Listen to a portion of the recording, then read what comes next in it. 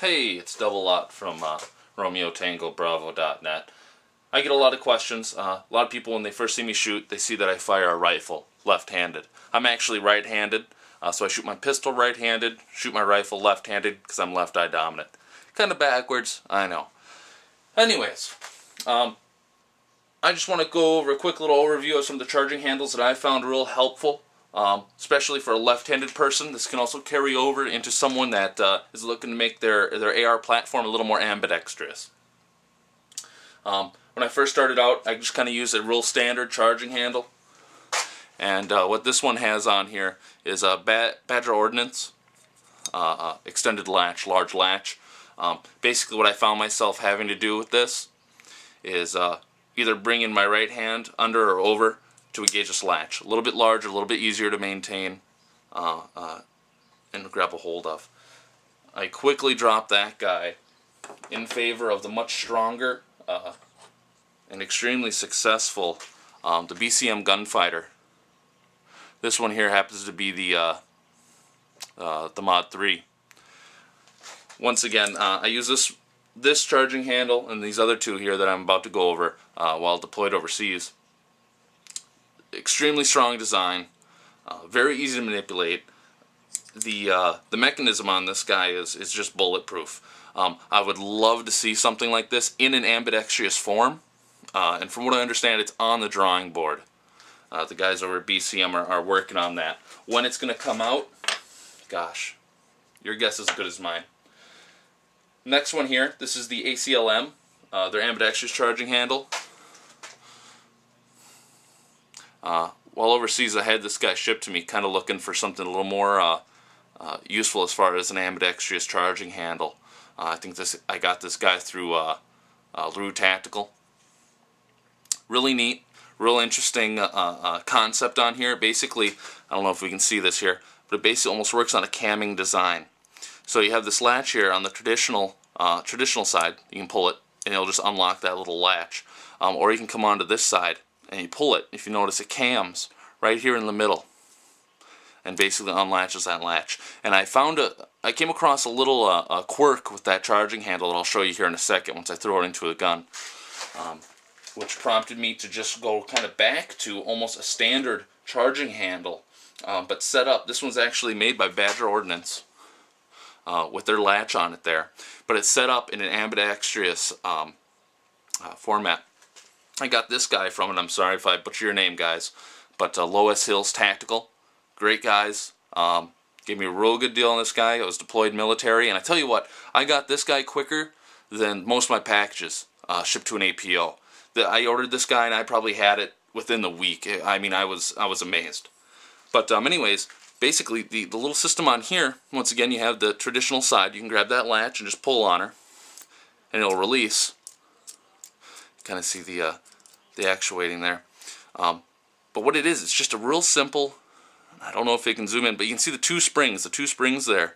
So when you pull onto it from either end, it basically unlatches your bolts. You can pull her back. Once again, they put their large latch on the other side to make this a little more ambidextrous. I found that I use this charging handle the most. I like it because I was real familiar starting out with that big latch initially. Same with the BravoCompany Gunfighter, and so I was real happy when I discovered this guy.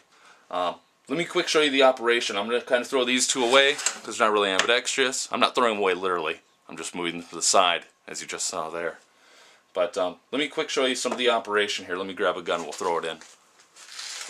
So we have the ACLM ambidextrous charging handle. Right now here in this little AR platform. This is my kind of my pride and joy. I filed for my SBR, the stamp tax, while overseas.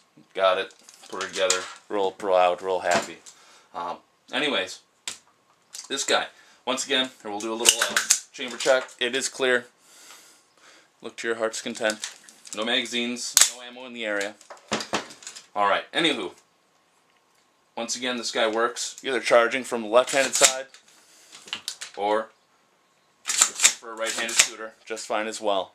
The one thing I did find that's kind of quirky is if I lock the charging handle back, or rather the bolt back, and I go to release it with the charging handle, the right side will release just fine. But if I have that bolt locked back and I go to release the charging, or the bolt with the charging handle, it just locks up. Now for most of you, I realize, yes, I can just go ahead and hit this paddle and it will release. Gotcha, I understand. But there's some instances where, like while clearing a weapon for whatever reason, sometimes I like to pull that. My personal preference, take it or leave it, but I don't like how that locks up on there. Real quick, we'll throw in the Badger Ordnance ambidextrous latch.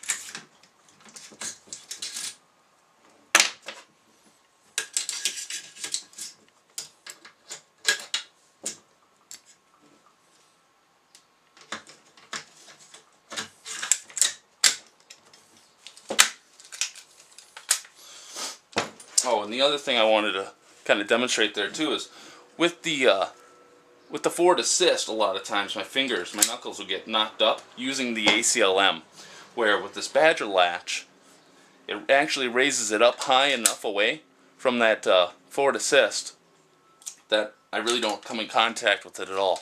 I can stay above it and operate that charging handle. So like I said, just like the ACLM, you can work it right-handed shooter and a left-handed shooter. But with this guy, I'm not losing anything as far as capabilities of operation. I can go ahead and drop it with the charging handle if I want to. All around, it's a great design. I like it. I like having the large Badger Ordnance latch on here. But with these springs, like I showed you before in the first part of the video, I can understand how some debris, something might get in there, get kind of stuck. It's not as a bulletproof design as, once again, the BCM Gunfighter, but it's definitely an improvement upon something like an ACLM, especially if you're used to having a large latch. It's what I prefer. It's what I use. Would I drop this if BCM came out with an ambidextrous? In a heartbeat. And if you're out there, hey, I'd like to try one out. If it's in prototype design, send her to me. I'll beat the snot out of it. We'll have some fun. But anywho, that's just kind of a look. Once again, shooting left-handed.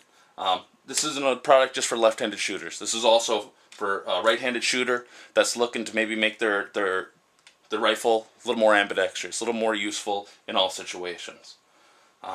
I've thrown out a couple other features on here, which I'll be doing a review. I put on a little Troy. I don't know if you guys can see that. It's a little Troy ambidextrous magazine release. For a long time I used the Norgren, or I hope I'm not butchering that, but the Norgren ambidextrous release, I found that it was kind of hard to actuate. I'll put up a review. But this guy, I've had it for a couple months now. Real happy with it. Alright folks, thanks for watching. If you have any questions, you can email me at romeotangobravo@gmail.com or just visit romeotangobravo.net. Also check us out on Facebook and Twitter. And as always, have fun, good luck, and be safe.